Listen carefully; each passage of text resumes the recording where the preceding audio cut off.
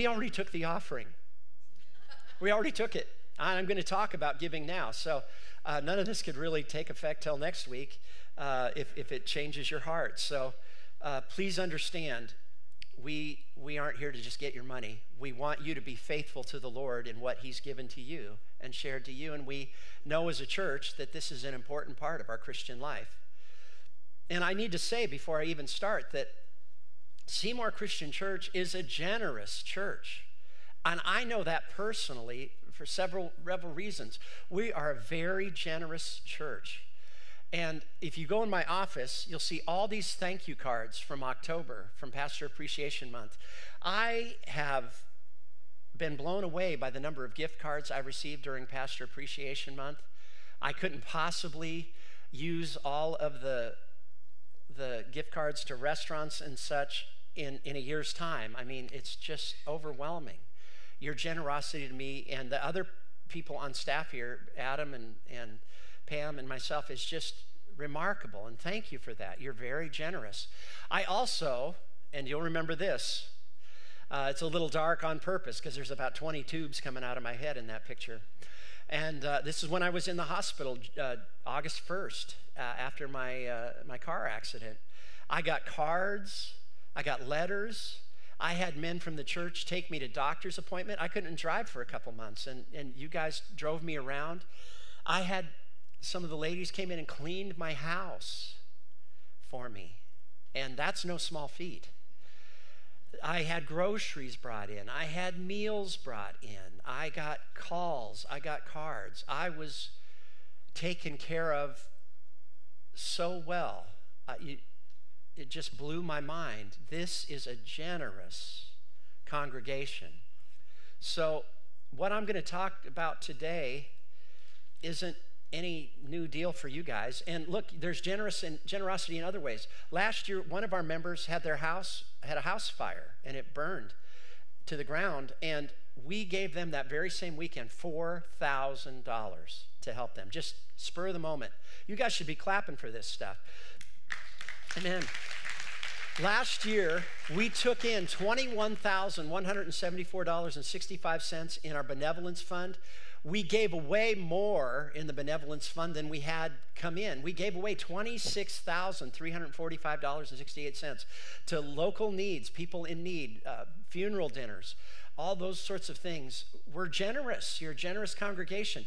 Part of why our benevolence fund is in the hole and some of our harvest offering is going to go towards it is because there's more need than we even gave for, but the church just keeps on giving, and that's because of you guys.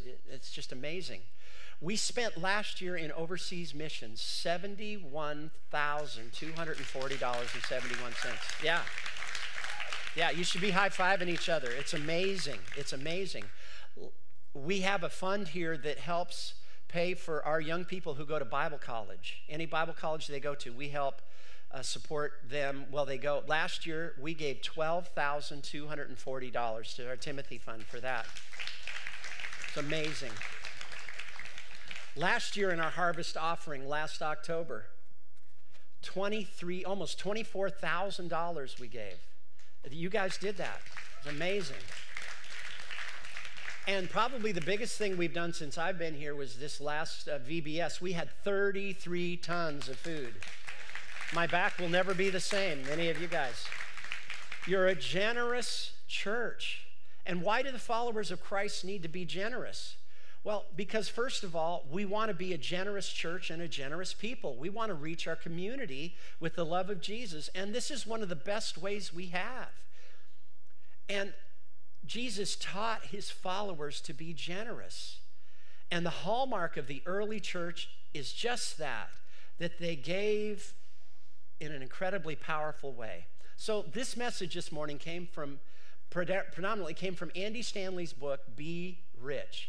I recommend this book for you. If you are interested in giving, if you're interested in some advice for your finances, this is an amazing book by Andy Stanley called Be Rich. And in the book, he makes the statement, it's not what you have, it's what you do with what you have. And that's what makes the difference. And that's what generosity is all about. It's about what we do with what the Lord has given us. He bases the teaching in this book on Paul's letter to Timothy. Now, Paul wrote, as you all know, to different churches from prison. He was put in prison towards the end of his life. He wrote letters to the churches that he had helped establish. He also wrote letters to some of the pastors that he had helped get established in those churches, of which Timothy got a couple of letters. And so Paul was very specific to Timothy about how to encourage those that he pastored. And specifically, he wanted Timothy to know how to deal with rich people in his church and what rich people need to know, because inevitably Timothy was going to encounter rich people. Now, look, I know there's not any rich people here today. You're not rich, I'm not rich, but in case there is, this teaching is for you today. And I want you to be good at being rich. And Paul wanted Timothy's people that he pastored to be good at being rich. And so he wrote in 1 Timothy chapter 6, command those who are rich in this present world. He used the word command. That makes me a little nervous because I'm your teacher this morning, and Paul is telling me to command. He's not saying, you know, Timothy, you should just suggest nicely to these rich people. Or Timothy, you should talk to these rich people. No, he says command. It's a hard word. He could have said anything else, but it means that it's not optional. No questions asked. And, you know, the Bible just does this sometimes. It uses hard language. And so when we see this type of language, we need to pay attention.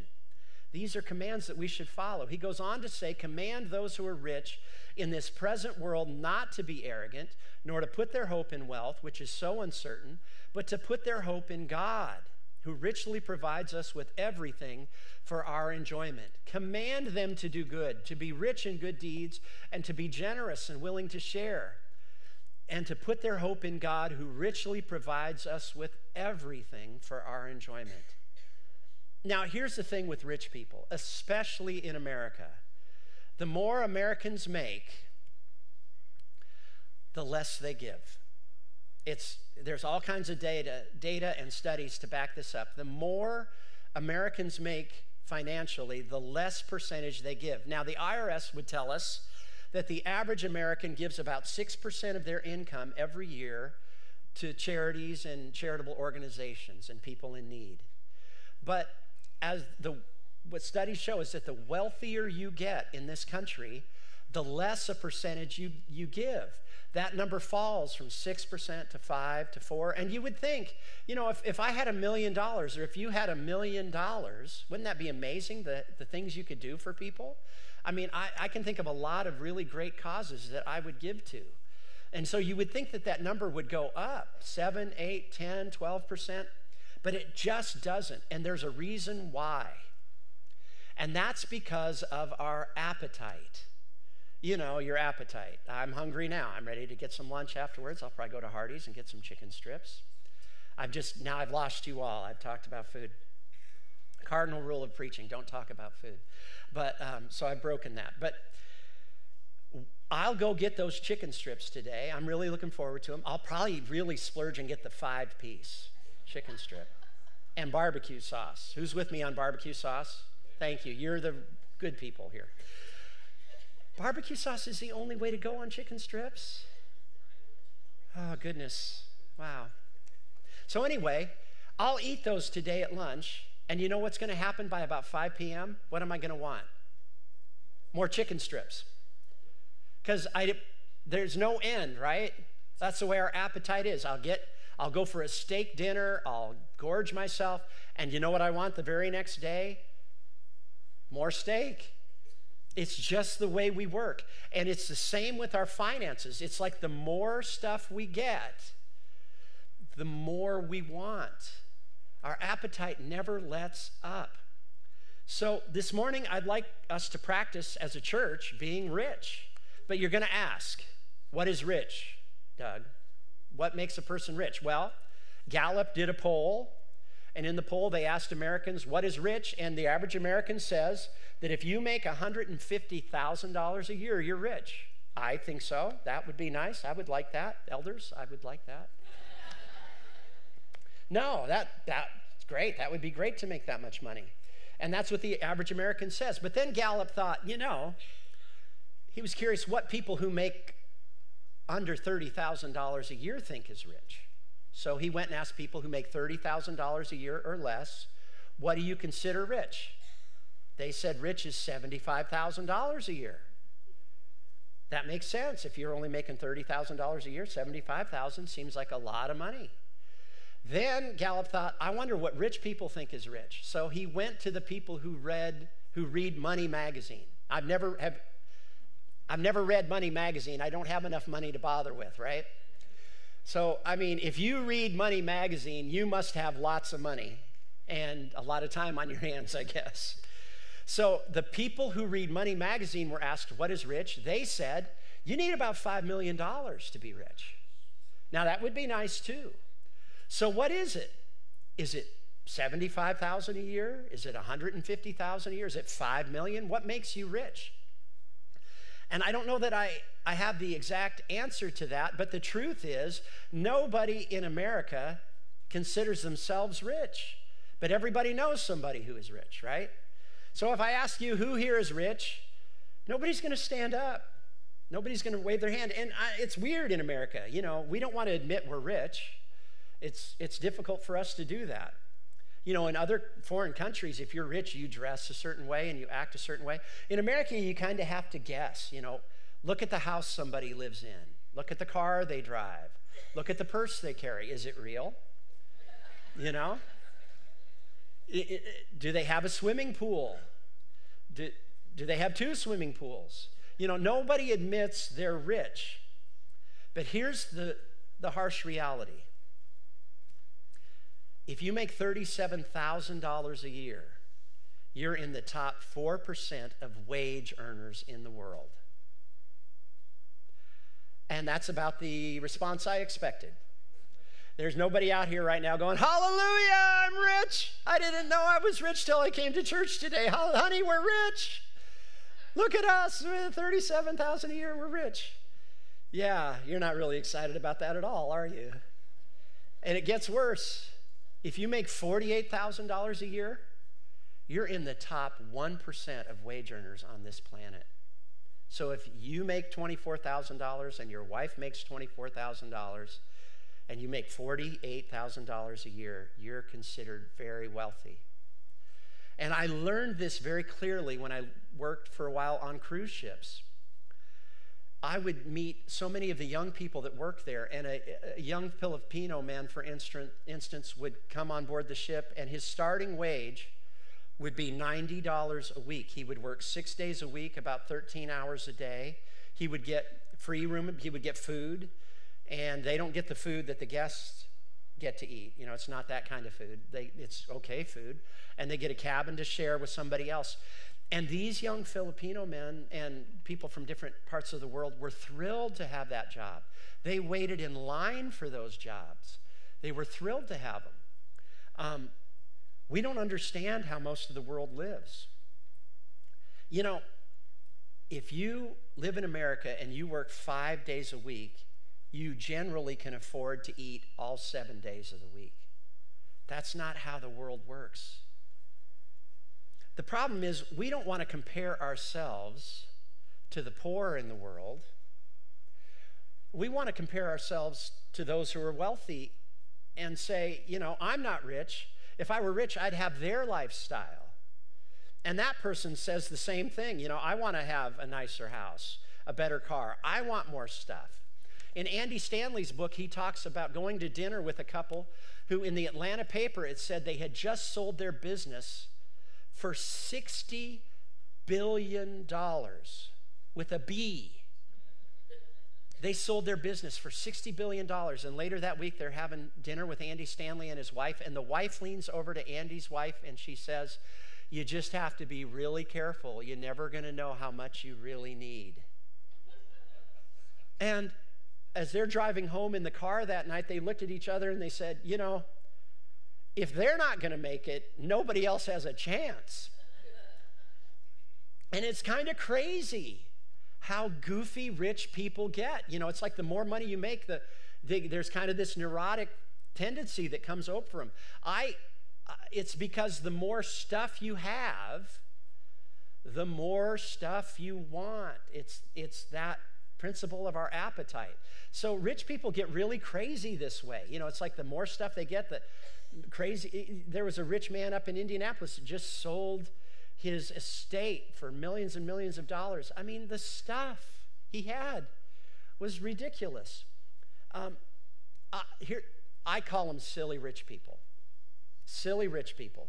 And I've done some, I'm good at this, I did some Googling on the internet, and I wanted to find out what these silly rich people do, and there's some crazy, crazy stuff they do. You're not gonna believe anything I'm gonna tell you now, but it's true.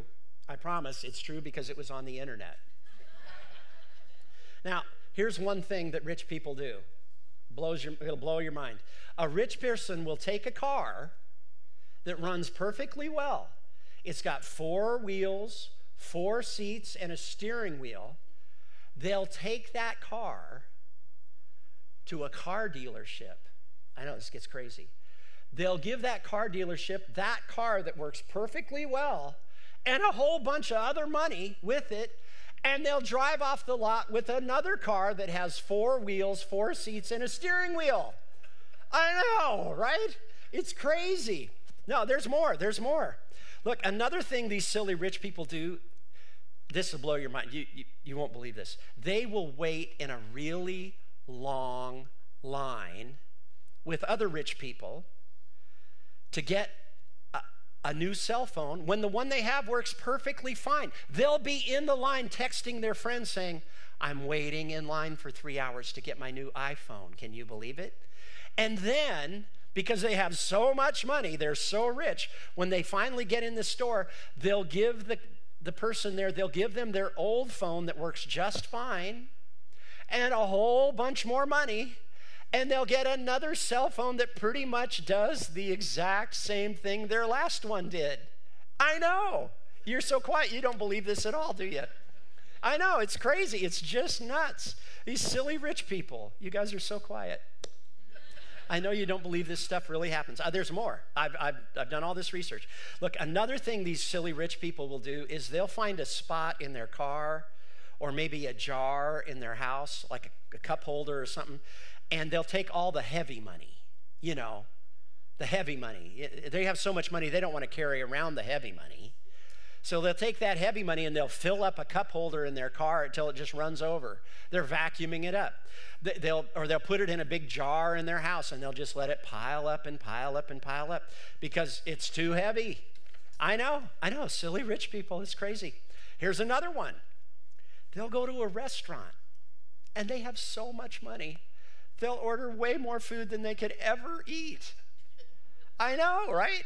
And so then when they're done eating, they'll take the leftover food and they'll put it in little containers. Yeah. And when they walk out, they'll forget the containers. And they'll sit in their car and go, you know, it's not even worth going back in and getting that food. They've got so much money, they don't need that food. I know, I'm killing you. You can't believe any of this. Okay, here's another one. These silly rich people, they have a room in their house for their clothes. It's called a closet. I know. And they'll walk into a closet full of clothes every morning and they'll look at all those clothes and you know what they'll say? I don't have. I know, right? It's crazy. Can you believe that? And I mean, look, they've got work clothes and workout clothes and after work clothes and work in the yard clothes and kids sport team clothes and church clothes and winter clothes and summer clothes and vacation clothes. They have so many clothes that they'll take perfectly good clothes. No holes, no rips, no tears. They'll put it in a garbage bag and take it to, like, there's these places you can take your clothes that you have too many of, and they'll give them to poor people. I know, right? It's just crazy. These silly rich people. Here's another thing they do. Sometimes these people are so rich that they'll buy food and they won't even eat it. They'll use it to decorate. Look, I got a picture of it. I mean, this is perfectly good food. You could eat this. And they'll just decorate their house with it. Can you believe it? I know. You guys are so quiet. It's like you just can't believe any of this, do you? Yeah, here's the reality. We're all rich. We're rich. If you live in America and you have a roof over your head, you have electric, you've got running water and food to eat, most of the world envies you and calls you rich. And so to those of us today who are rich, Paul says, command those who are rich in this present world not to be arrogant. Imagine that. Imagine Paul knowing that a rich person could be arrogant. He goes on, he says, command them, those who are rich in this present world, not to be arrogant, nor to put their hope in wealth, which is so uncertain, but to put their hope in God, who richly provides us with everything for our enjoyment. So what Paul is telling Timothy is, look, it's okay if your rich people have 2 iPhones or a nice car. They should enjoy that. That's a blessing from the Lord. But he goes on to say, here's this word again, command. Command them to do good, to be rich in good deeds, and to be generous and willing to share. Now, I don't know about you, but if you're making enough money to work 5 days a week and eat for 7, you've got a couple of days a week that you can do other things with. And we've got some amazing examples of that around our church. Sometimes giving isn't just about money. I don't have to ever worry about our technical things here because I have Jason and Kyle, and they take care of those things. They're technical guys at their jobs. I could never do their job at Toyota, but they take that expertise and they come in here and handle all of our technology every weekend for us. Yeah. That's doing good. That's being rich in good deeds. We have men here who come in and fix the place up, or they'll go and work on a home of a widow or someone who is in need and put a new porch on the house. We had over 200 people go to the 1010 event in the park just about a month and a half ago and went and helped all over the city. So part of what Paul is saying is enjoy what God's given you. Be grateful for that. But be rich in other things. Be rich in doing what is good. So this morning, I want us to practice being rich. You know, if you were really rich, if you had $1 million or $10 million, and I was getting ready to suggest some of the things I'm just going to suggest, you would be so happy to give to those things, you would just start laughing. So let's all practice laughing hysterically like rich people. Here we go. Ha ha ha ha ha ha ha ha. Ha ha ha ha ha ha. I've got so much money, I'll just give it all away. Ha ha ha ha ha. So we're going to practice being these silly rich people. I want us to be amazing at being rich. So here's the first way I want us to do that this season. There is a wonderful organization called Samaritan's Purse. It's run by Franklin Graham, who is Billy Graham's son, and every year they do this project called Operation Christmas Child. And we have a video about that right now that Kyle's going to show us.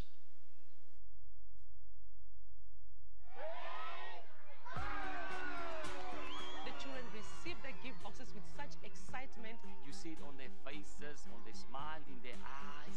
Some of them, it's the very first time that they ever received a gift in their lives. We always include about a 10-minute gospel presentation in each event. Jesus loves you. That's what Operation Christmas Child is all about, is to reach children of the world with God's love. And we do that through a simple gift. They feel like somebody loved me.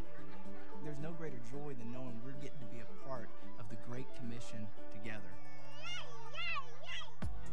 Volunteers across the nation love to spread the word about shoebox gifts.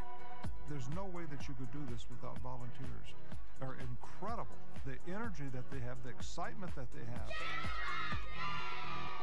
I do this because I know it makes a difference in a child's life. We want to make sure that the boxes that we send are something that these kids are going to remember forever. Our volunteers are just incredible people that love the ministry of Operation Christmas Child. This is the Good Samaritan work that the Lord is looking for people to do. When we pray, God takes your gift and he begins to navigate it around the world, and it ends up in the hands of a child. God begins to answer those prayers. After a child receives a gift box, the child is invited to go through the greatest journey. They know the story of God, and they can tell others by using the books. In the hands of the local pastors, these boxes can be used as a tool to touch a whole community. The Great Commission, we're to go into all the world to preach the gospel, to make disciples of all nations, to baptize in the name of the Father, the Son, and the Holy Spirit.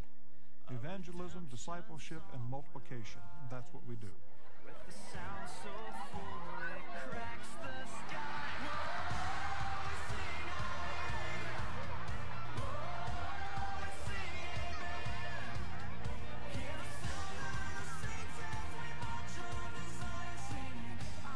It never ceases to amaze me how a simple box can change the world for a child.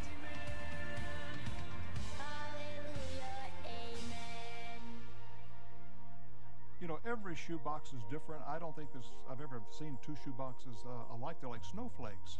But one thing that's common with all the gifts, and that's prayer. You see, we ask people to pray. Pray for the child that's going to get your box. Can you imagine millions of people praying for children this year? So thank you. Thank you for your prayers. Thank you for your support. We never have enough boxes. We always need more. So please, continue to help and continue to pray. God bless. Thank you. Now, how cool is that? Here's the deal. Every year as a pastor, I get some amazing gifts. One year, I got a tie that lit up with a reindeer on it. I'm never going to wear that tie. Ever. Not ever. I never wear a tie. But no, it's just not going to happen. So I appreciate getting the gift. It's cute. But all those gifts you would get for people that, you know, they're kind of the gag gift or the white elephant gift, don't do that this year. Take that money and do it here. So how this works is I will have the website link for this on our website and our Facebook page this afternoon for you to be able to go on. You'll click on that. There will be a little brief video there that'll show you how to pack the box. And then you can click on their link, and you need to donate $9 to them for every box you give. So some of you can afford to give a box, and that'll be great. Some of you could do several boxes. I want all the boxes, the shoe boxes, to come here, and we're going to put them on the stage. And so on November 19th, they will all be gathered up. I'll have Adam do this because he's big and strong. And load them in the van, and we'll take them to the distribution center for you. So the date that it has to be done by is November 19th. That's important. But look, you can be rich for $9. Let's all laugh about that. No, I mean, this should be an amazing thing for us. Like I said, I will get the link for you to be able to go online. If some of you don't have internet, we'll set up a spot here in the church with a computer hooked up so you can pay your $9. Then they'll give you a tag you can print out and put on the box. So all the instructions are on this link, and I'll have that on our website and our Facebook page today. This is an amazing way that we can practice being rich and touch thousands. Our church here in Seymour, Indiana could touch thousands of children all over the globe just through this one project. I can't think of a better way to spend your Christmas money. And then the next thing we can do is what I'm going to just call Be Rich Sunday. On November 12th is our harvest offering. And last year, you saw that offering was close to $30,000. This year, that offering is going between 3 different places. Number one, it's going to go into some of our general fund. And some have gotten a little nervous when I've said our general fund is a little low. We have many funds in the church, different line items, and most of those funds are just fine. But benevolence and the general fund have taken big hits this year because we've spent so much. The general fund pays for things like the big tailgate lunch that we had a few weeks ago that was so awesome. We fed over 600 people. It was a great outreach. But so that's depleted the general fund a little bit and some of those other events like that. So we need to build that up. But the other place that offering is going to go is to help the people in the Dominican Republic that Michelle ministers to that were hurt by Hurricane Irma. Many of you have asked, how can I help? How can I get involved with helping the people who have suffered from the hurricane? We have a very real, positive way that we can reach those people and help them in the Dominican Republic that were hurt by Hurricane Irma, and that's an amazing need. So that's where this offering is going to go. And I would love to see this offering do better than it did last year. It can. It can and it should. You guys are so generous. I'm excited to see what God does through us with these two things. As you start filling up your shoe boxes for Operation Christmas Child, bring them here. We're going to line them up on the stage. My prayer is that by the time we get to November 19th, that you can't even see me at the piano. I would love that. Let's fill this stage up with boxes, and let's do a great offering on November 12th. That's how we can practice being rich. You see, the reality is that God's extravagant generosity towards us compels us to be extravagantly generous towards others. You know, God is so generous. I was just home seeing my son's final senior football game, and the time that I spent with my wife, we had dinner together, we just hung out together. It was so precious. I am a rich, blessed man beyond any measure. We all have those things in our life that we can that is so clear what God has given us. But it's also important to know that in Jesus' day, people didn't necessarily give to the poor. That was kind of a foreign thing to them. We don't understand that in America. We're kind of trained because of the church and because of how Christians act to give to the poor, but it wasn't that way in Jesus' day. And yet he said things like this: if you love those who love you, what credit is that to you? Even sinners love those who love them. If you do good to those who are good to you, what credit is that to you? Even sinners do that. And if you lend to those from whom you expect repayment, what credit is that to you? Even sinners lend to sinners, expecting to be repaid in full. These were radical teachings that Jesus gave to people in his day. The way things worked in that day is you gave to the tax collectors. You gave to rich people so they would bless you. It was kind of a I'll scratch your back, you scratch mine kind of deal. And yet Jesus shows up in the middle of that and comes up with a completely different way to work. Look at what he says: but love your enemies, do good to them, and lend to them without expecting to get anything back. This would have blown the minds of the early church. Then your reward will be great, and you will be children of the Most High, because he is kind to the ungrateful and wicked, and he wants us to be. The early church was so noted for being generous that when Emperor Julian came along in 325 AD, the Roman world had already changed over to Christianity by the time this man came along. But he decided he was going to take Christianity out of the picture and go back to worshiping pagan gods and pagan rituals. And he couldn't get his people to do that because the church was loved.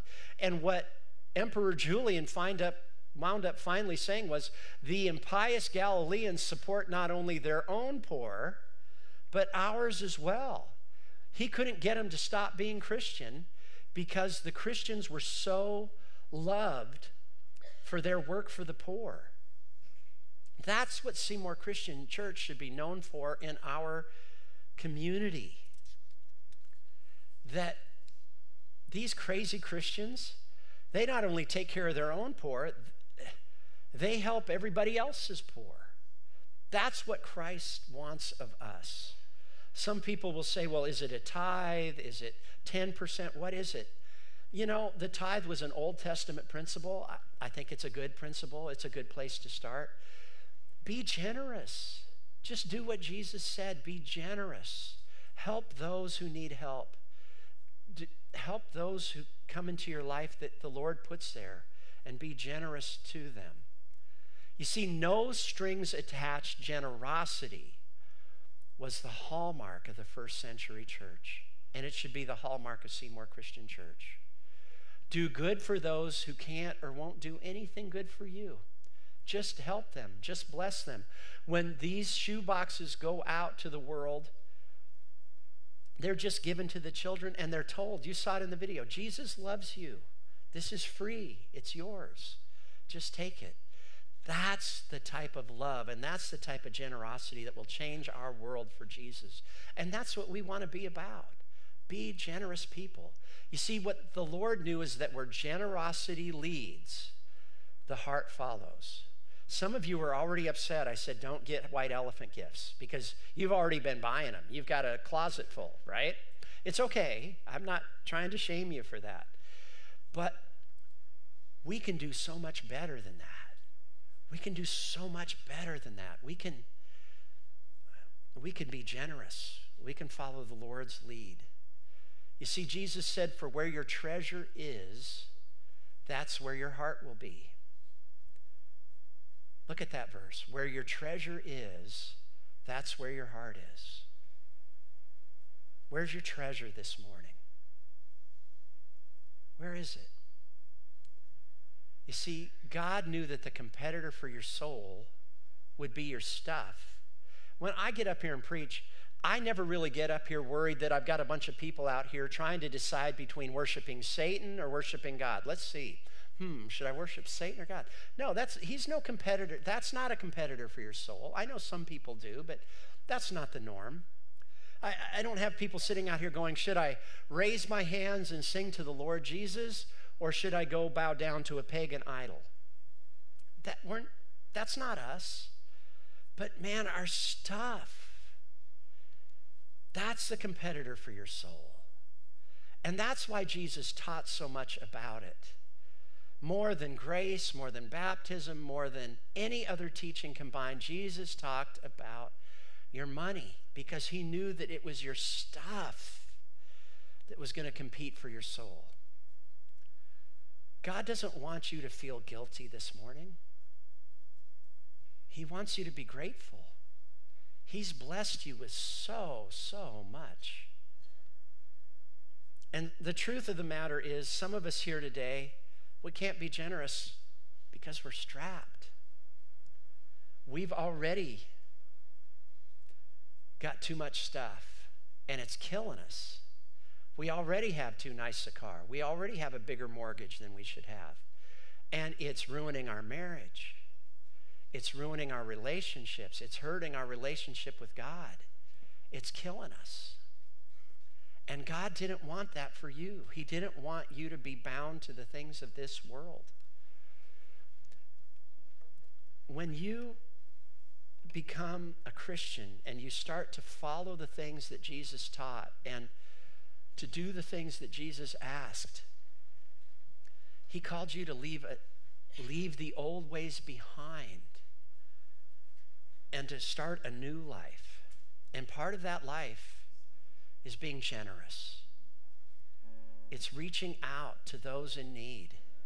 And when you start to do that, you're going to find out something really amazing. You can't possibly outgive our God. You can't. So this morning, if you're strapped, I want to tell you there is hope for you. Right after the first of the year on our Wednesday night Bible studies, we are going to go into a study to help you understand some biblical principles of how to deal with your money so you don't have to be strapped. We can help you get out of that debt. And it might seem impossible. I've had friends that were $40,000, $50,000, $60,000 in credit card debt, and they used these principles from God's Word, and they got free of it. They got clear of it through God's help. And we want to help you with that. So on Wednesday nights, right after the first of the year, that's what our Wednesday night studies are going to be about. What I would love is for you to bring some of your friends who maybe don't know the Lord and bring them to dinner at the church, and we'll teach them how to be good with their money and how to become unstrapped. We'll do that. I'll be glad to help you guys with that. The Lord doesn't want you to be burdened down that way. But if you're there, you know why Jesus said you can't serve both God and money. And you can't. You just can't. But when you start to become generous and to give and to share, it's contagious. And it's going to affect you. It's going to affect those around you. It's going to affect our church. And then our church is going to affect our community. And our community is going to affect the world. It's a powerful thing for us to be able to do. And so this afternoon, when you get home, look on the website. Start filling up those shoe boxes. Follow the instructions on the website. Start putting aside some money for that harvest offering. Pray about what the Lord would have you to give. And be generous. The Bible says that God says, test me in this. Prove me in this.